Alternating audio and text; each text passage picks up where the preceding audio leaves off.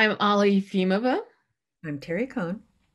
Well, welcome to the sixth and final episode of our video blog on Sonya Rapoport's conceptual project, Objects on My Dresser.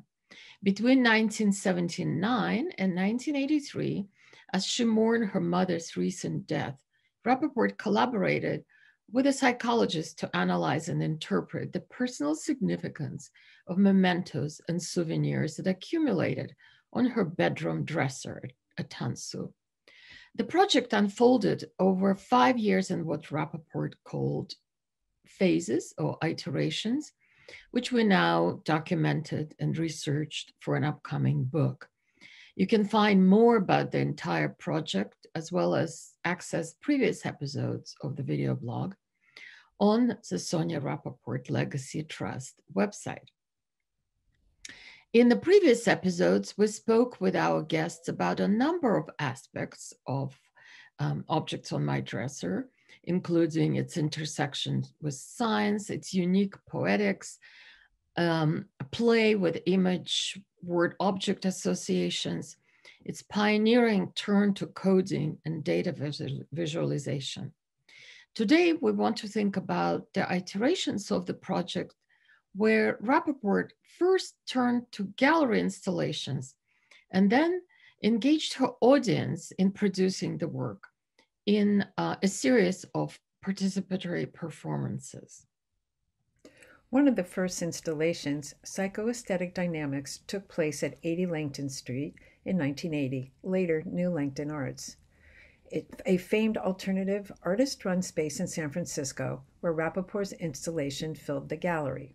The installation was significant as it was the first time Rapoport juxtaposed her Tansu dresser, topped with 28 personal mementos, with the net web, a radial spiderweb plot projected onto the gallery floor, a visual representation of data collected in the process of psychoanalysis, a web of associations between objects and images, words and symbols, a coded map of the artist's psyche.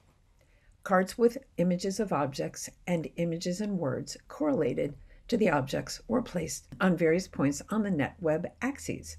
Gallery visitors were invited to view the installation, which also included wall-mounted images of the object and word cards, while listening to audio tape discussions between Rapoport and psychotherapist Winifred DeVos projected into the space.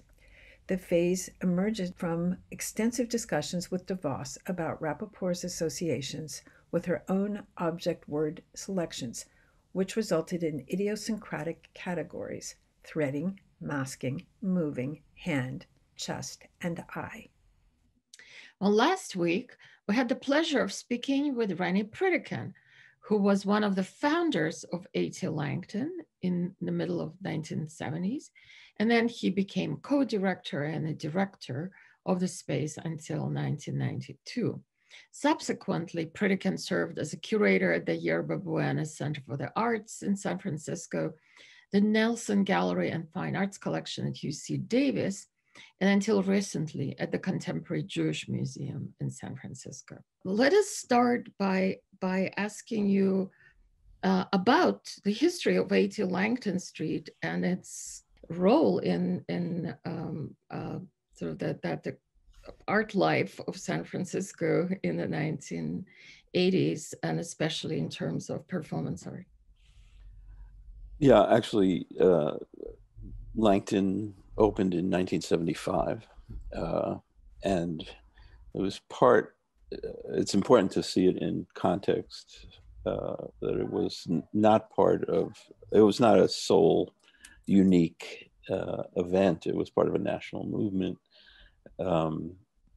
tied up in all the social conflict and complexity of the time, especially having opened in 75, this Vietnam War ended in 73, so it has to be seen in the context of a sweeping national alienation by young artists, young people and young artists, setting up alternative venues in every conceivable way. There were a lot of artists doing performance, installation, video, and other experimental and interdisciplinary forms. And no, it's very hard to believe in 2020 that no museum and virtually no gallery existed to support this kind of work. It was out of the question for SF MoMA, certainly, or any other institution. The idea was that we would show non-commercial work in new genres. The ethos of this movement that we were part of was that artists should be on the board of directors. All Langton was militant about it, and it's all artists on the board of directors. That artists had control over the presentation of their work, and that artists had to be paid. And throughout the history of Langton, while I was there, 50% of the budget would go to artists' fees. The idea was to support these new forms that were not being supported elsewhere. And also, we didn't use terms like equity back then, but there definitely was an understanding of feminist critique of the art world. And so there was a commitment to equal participation of women. What do you remember about Sonya's work? Since she was shown there in 1980, we're interested to hear your memories or reflections on what that project was like. She put in a proposal, and she used all the right words to get our interest. As a woman, it was doing installation work. It was certainly not market-oriented work. It was definitely in the conceptual tradition. You were doing so many installations and performances in this space, and who were the other artists who were doing this? Maybe a similar kind of work in terms of. Yeah, that's a good question. Yeah. Yeah. Excuse me, I'm sorry. The context. Yeah, there was a woman named Claudia De Monte who had some success at the time that we showed, where she put 100 photographs of herself on the wall and invited the public to take one if they put up one. So that kind of exchange. So I think that was in the tradition of what Sonya was doing. And I also think things like Howard Fried's All My Blue Clothes. I don't know if you know that work, where he literally took all his blue jeans and work shirts and stuffed them into the intersection where the floor and the ceiling met at the Berkeley Art Museum, where the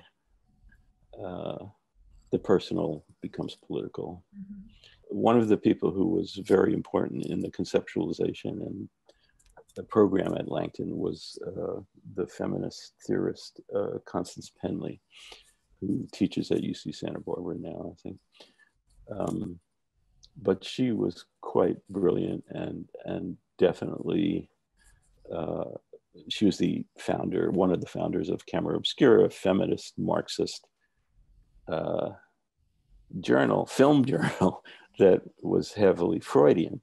So I don't recall at all if Connie was at the curatorial meeting, but she influenced our thinking, certainly my thinking and Judy's thinking. And so Sonya's reference to Freudian and psychoanalysis, I think, might have rung a bell with us as well. Thank you, Renny, for joining us again, and we really appreciate your time and your insights and your recollections and your willingness to help us wrap up this video blog on Objects on My Dresser. So now we're moving forward with putting together a book about the project, and we'll be certain to credit you. And stay well. It's enlightening to have Renny Pritikin's recollections of the first installation phase of Objects on My Dresser and 80 Langton Street. It provides insights into the cultural milieu of that time. Rapoport started the project by analyzing, mapping, coding, and interpreting her own psychic space based on her deeply personal associations. A few months later, she launched a series of participatory performances where she asked gallery visitors to create their own word, image, object associations, turning their responses into new sets of data to analyze. The first of these was shared dynamics, which included cards with images of correlative objects related to the objects on Rapoport's tansu that gallery visitors were invited to choose and place on the radial plot. It was performed several times in such New York venues as Artist Space, New School for Social Research, and Sarah Lawrence College. Rapoport used the data gathered from audience responses in shared dynamics to create the next round of participatory performances. For instance, in 1982, she created the Object Connection, a window installation in San Francisco that made use of responses from various participants gathered in shared dynamics. The respondents' reasons for selecting and placing the image on a particular axis was broadcast into the street from an audio recording. Rapoport also invited passersby to engage in this activity by submitting a response in an adjacent mailbox. The final iteration of the Objects on My Dresser participatory performances, The Transitive Property of Equality, took place posthumously at Crowsworth Gallery in Oakland in 2015. That final phase of Objects on My Dresser, realized nearly 4 decades after Rapoport started the project, was the subject of our first blog in this series. And now we're concluding this blog and turning to our work on the first monograph about this foundational project in the history of feminist conceptual art. We're grateful to all the colleagues and friends who talked to us over the last few months, and we particularly appreciate the support of Farley Gwazde, director of the Sonya Rapoport Legacy Trust, and value his dedication to advancing Rapoport's artistic legacy.